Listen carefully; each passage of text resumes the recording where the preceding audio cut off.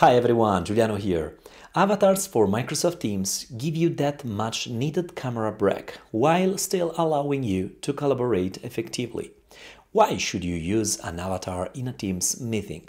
Sometimes you don't want to appear for any reason, but you can always provide the feeling to the meeting's participants that you are there using your avatar.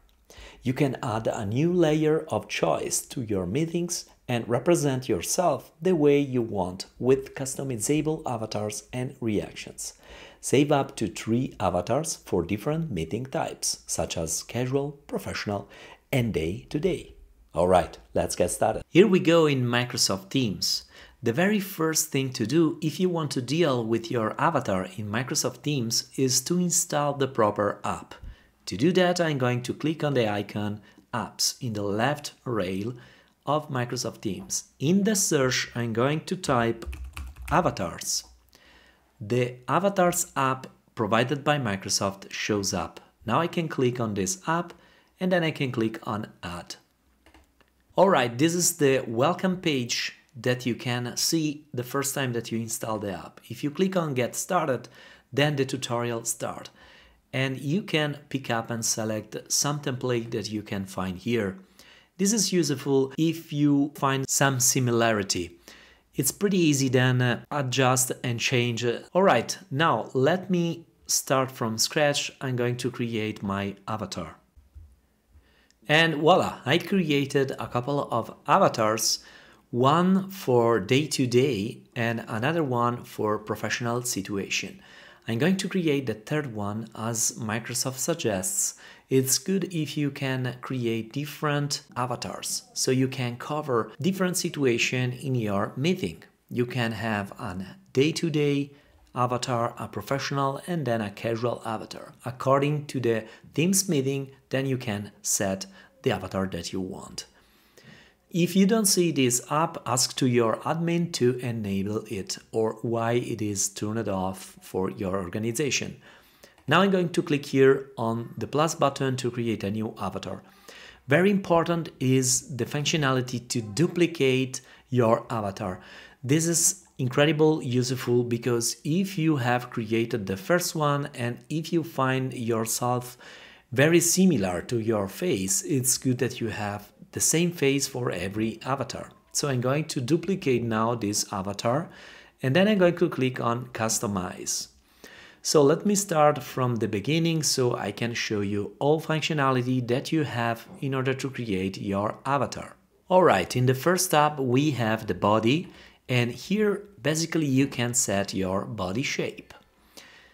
For every characteristic you have the ability to click on this icon, which is similar to a filter, but if you click on it, then you are really able to touch every aspect of the avatar. You can set your frame, abdomen, muscles, waist and busts. It's pretty cool. You can do a lot of customization, not only with the body, but with all other aspects of your avatar. Now let me click on prosthetic. Let's say that this body shape is fine. And then the skin tone, this is also important, represents your skin of course, and then the face. Now here you have a bunch of templates.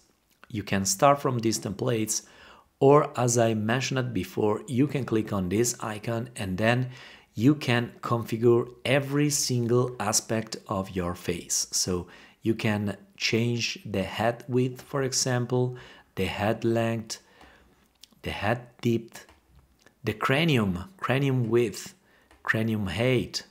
If you click on the right, you have the jaw width, chin height, a lot of aspects, chin bone width.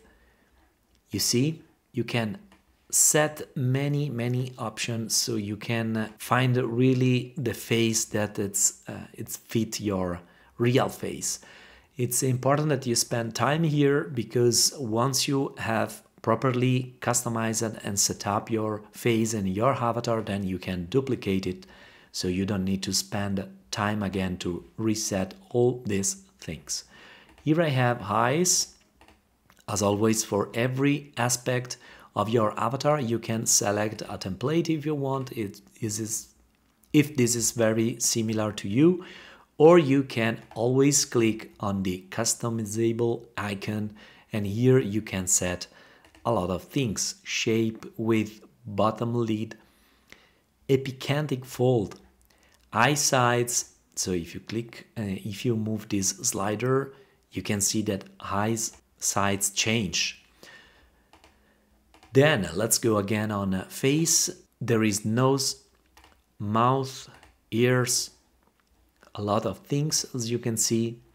Then if you have some hearing aids and so on. Then hair. Let's go with the hairstyle. Here you have the color palette. Here you can select the color of your hair, and then you can also filter. You can set short hair, long hair, let's say short hair, and then you can start using something. For me it's pretty simple because I am bald. Let's move with the next one, which is eyebrow.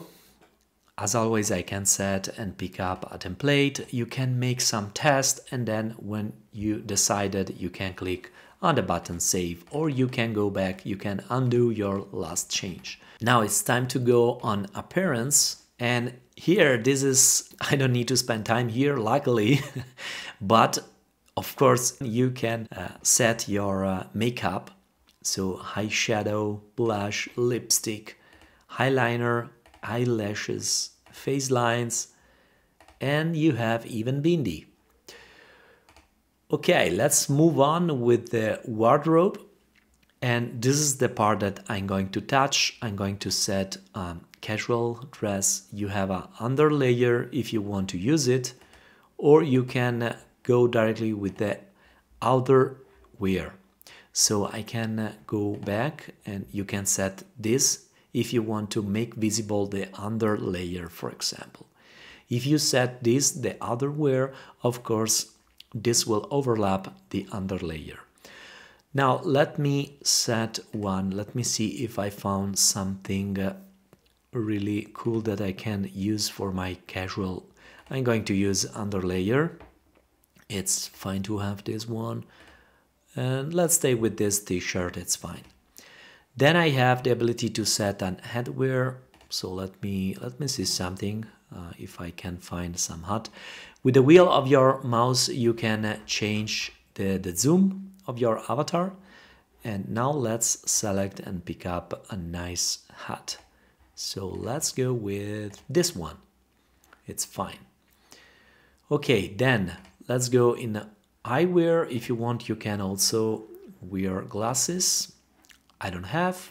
You can set also the color. Let me show you what kind of possibility you have here. As you can see, you can change the color of your glasses. Now let me go back. I can undo this change. Okay, it's pretty nice and good to go. I can save my last avatar. Now I have day-to-day avatar, my professional avatar, and my casual avatar. So I can cover every kind of situation in my Teams meeting. So now that I set up my avatar in Microsoft Teams, it's time to join a meeting, and let's see my avatar how will looks like. Now here I'm going to join this meeting. On the right we can see a Microsoft Teams instance impersonating Adele events. Now here as Giuliano I will join this meeting, and let me show you now what you can do to set your avatar. First of all, I'm going to turn off my microphone, and then I'm going to click on the link effects and avatars to set my avatar. Your camera has to be turned off to display your avatar. Here you can set one of the options that you set up before. In my case, I have 3 options. I have my day-to-day, my professional, and my casual avatar. So let me join this meeting with my day-to-day. And let's click now on join now. All right, let me move now my Microsoft Teams on the left, and here as you can see my avatar is ready. So what I can do here is, if I turn on the microphone, you will see the lips of your avatar moving, because Microsoft Teams is able to figure out that you are speaking. If I do that, now you can see the lips. All right, now if we want to see some action with my avatar, what you can do is, for example, raise your hand. If you click on raise your hand, you will see your avatar raising the hand, of course. Now let me show you what else you can do. You can react and your avatar will follow you accordingly. Now let me select another one, the heart, for example, or claps, applause, or love. And then finally, we have the last one, surprised. So as you can see, it's pretty nice and good. If you want to take your camera break, this is a nice way to use your avatar and to give to the other people and participants the feeling that you are still there, even if your camera is not turned on. Alright, we have seen in this video Teams Mesh avatars. If you enjoyed this video, please consider to subscribe, like, and put a comment down below. Let me know what do you think about this new capability. Are you going to use and set up your avatar? I hope to see you next time. Bye.